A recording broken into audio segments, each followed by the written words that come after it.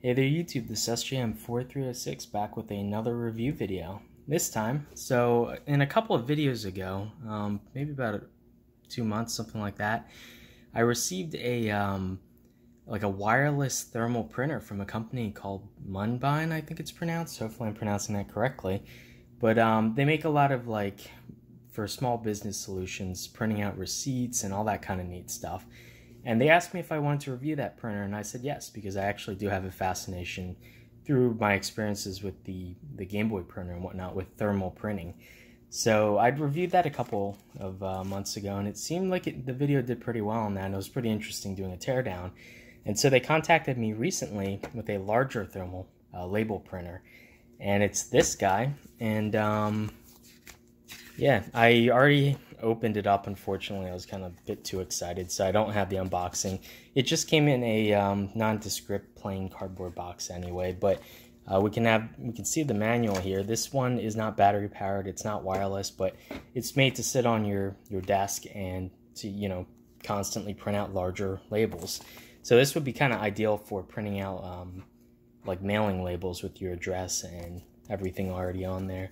You can just stick it on a package and go, and this can actually continuously print back to back many labels at once. So that's sort of ideal for sort of more business needs. Anyway, you can see it plugs into the wall, takes standard USB. There is some software you do need to set up, drivers for Windows, probably as well as other operating systems, but they do include a disk, and it's this guy right here. And so once you install the drivers, this is just detected by Windows as if it were a standard printer. So one thing you can do is, if you turn it on while pressing and holding the print button on the front here, which also lights up to show you the indication of what the mode of the printer is, it'll print out a self-test. And I printed out one here. This one sort of, I printed out kind of twice back to back. I do have, here we go, I print out on regular receipt paper, and you can see here the software version as well as other information. It was actually produced pretty recently as well, and yeah, 150 millimeters per second print speed max, USB interface. Interesting that it has the actual voltage of the print head, 23.73 volts. That's cool, as well as the temperature. So this does monitor if it starts to overheat, it will go into a safety protect mode and wait a little while for the head to cool down, because this is a thermal printer, so the head does get warm. So yeah, anyway, that's pretty cool. If we open it up, this button right here on the side here allows you to pop it open. You can see the head itself, which is one long series string of thermal elements, and that's how it prints across the entire surface. That's really cool. We have two connectors. There's red and then black, so I'm guessing that's where the 24 some volts is. As well as you can see sort of on the flex going over, there's a lot of little tiny traces, so the DPI on this is actually pretty decently high. And other than that, this is all spring supported, so it compresses when you shut the lid so that it presses flat against whatever you're printing. And finally, there's the tear off area right on there, which is like a serrated edge. And on the bottom, it's pretty simple. All we have is a roller here.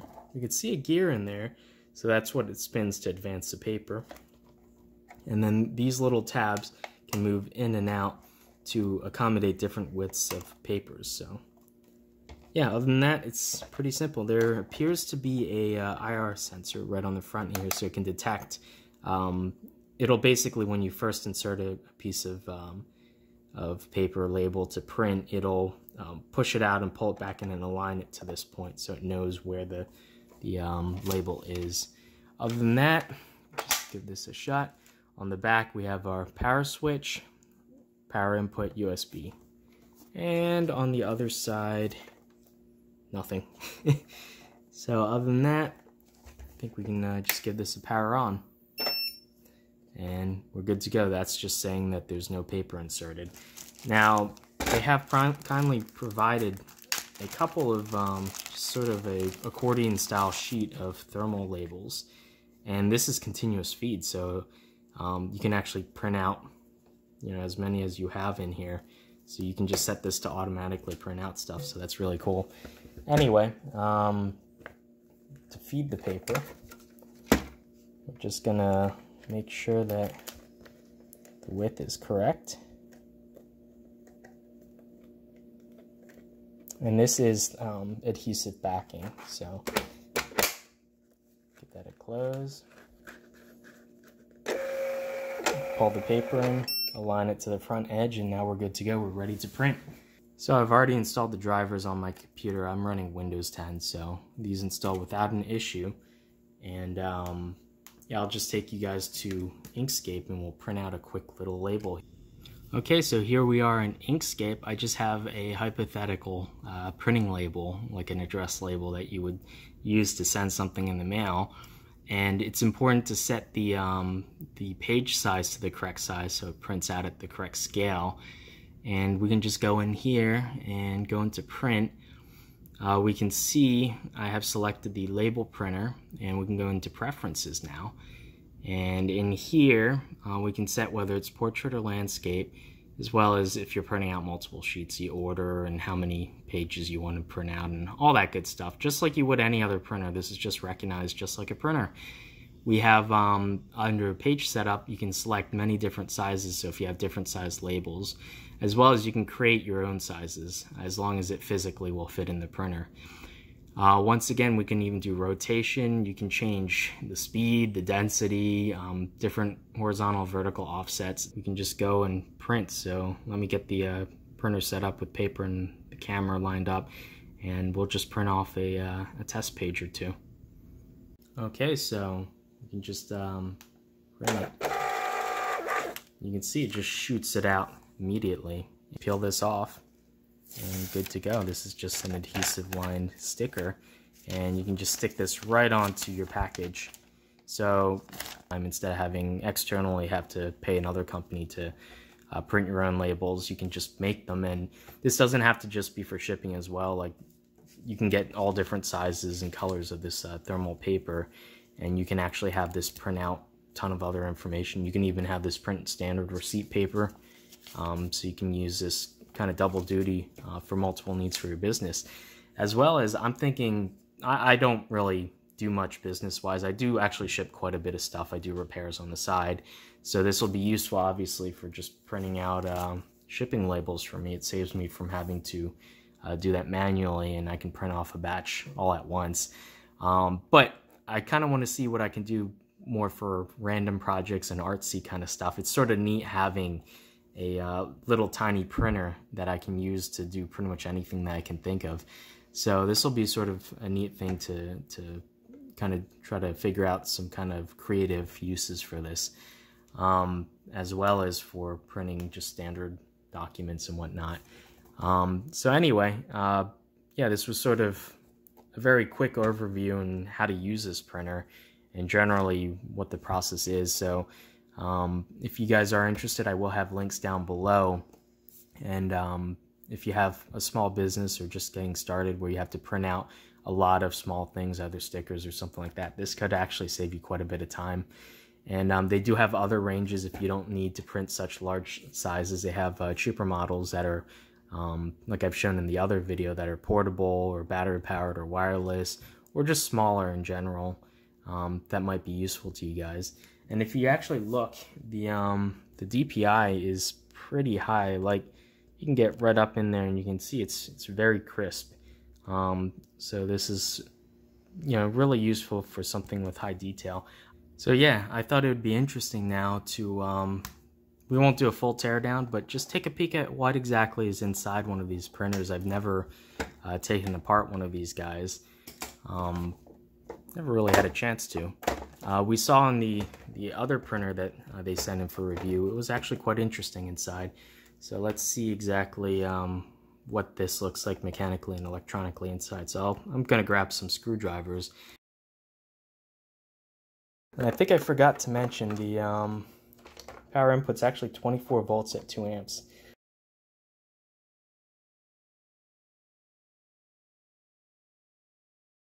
Okay. Yeah, I'd advise if you're going to get one of these, don't tear it open if you want to actually use it for business. That's why I'm doing it for you guys, so I'm voiding the warranty on this guy. Anyway, we can see the AC inputs here. There's just a single board. It's actually pretty simple as well. Get this wire out of the way. And interestingly enough, there's actually a spot for like a Bluetooth or Wi-Fi sort of surface mount subcarrier board.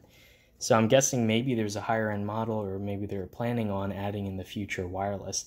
That's actually really interesting. I'd like to see that. There's an unpopulated header here, something related to that probably. There's a couple actually down here as well. This is the motor driver, it looks like. This wire goes to the motor, which is going to be a stepper motor.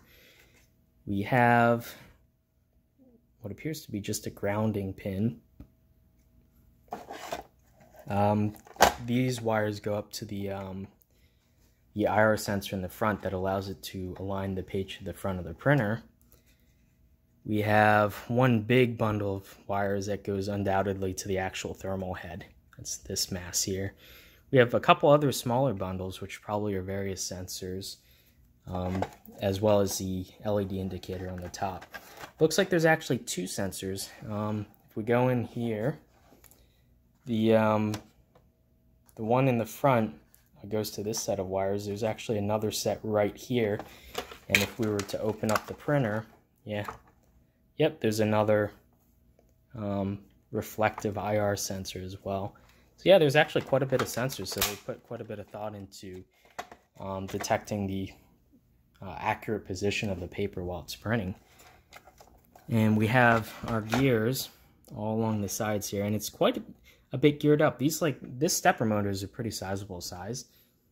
That's redundant. So it should have pretty good torque, but they geared it up 2 times basically, 2 other sets of gears of increasing diameter. So this is going to be pretty beefy, so it'll be able to pull, from an accordion setup like this. It'll have no problems pulling it and feeding it on its own. There appears to be something right in the back here. That's interesting. Sorry about that. There's 2 screws and it goes over. There's some kind of paper. Ah, that's interesting. So there appears to be, there's some kind of, oh, I see. So this is actually just a mechanical bit that allows you to adjust these. It's basically a rack and pinion, and so when you move one, the other one moves, so it's always centered. That's clever. I like that. Other than that, there's really not much going on the bottom here. Nice beefy wires on the AC input, so that 24 volts, 2 amps.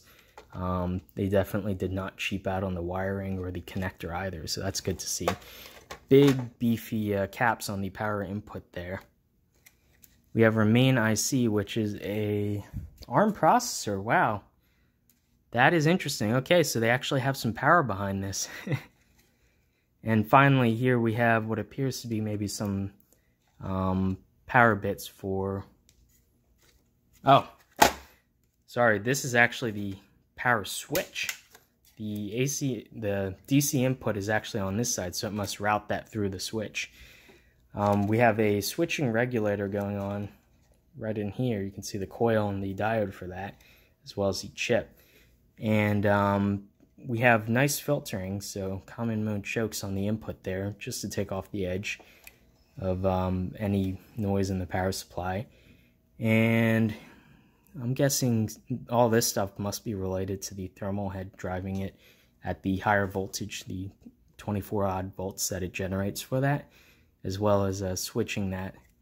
There's quite a number of wires in here, so I'm guessing it the ribbon, the actual thermal head must be, I don't know, multiplexed in some way or something. You can see right there just how many wires. They're not all in parallel. It must be managed in some kind of matrix or array or something like that. I'm not going to go in and take apart this part. This will probably get damaged if I try to do that, so like I said, I'd like to keep that. One interesting thing I forgot to mention, this is actually a solid block of what appears to be cast or milled steel. definitely feels kind of heavier than aluminum. So they're using that as a heat sink. That's what's getting your capability to print, you know, back to back many pages in a row without it having to cool down. That's acting as a heat sink for the entire thermal head. So very nice to see that. Oh, and here's the actual interrupt switch. So when you open the lid, it'll refuse to print because it detects that. So only when you close the lid, this gets pressed down. Very neat. Another thing I forgot to mention is the actual clasp to lock the two halves is really beefy. It's made out of pretty thick, hard plastic, so this isn't going to break anytime soon, which is good to see. So yeah, anyway, we've rambled on for quite a long while.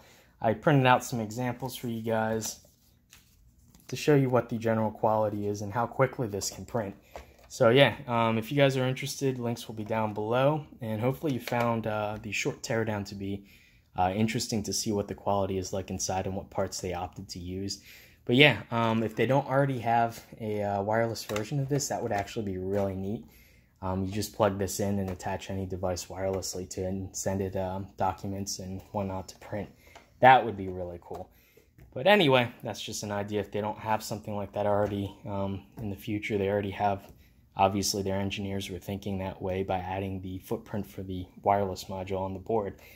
But yeah, anyway, hopefully you guys enjoyed this video, and it is super hot today. It's like almost 100 degrees outside, and the house is actually not much cooler, so I am sweating quite a bit, so I think I'm going to end it here, and I'll see you in the next one. Bye.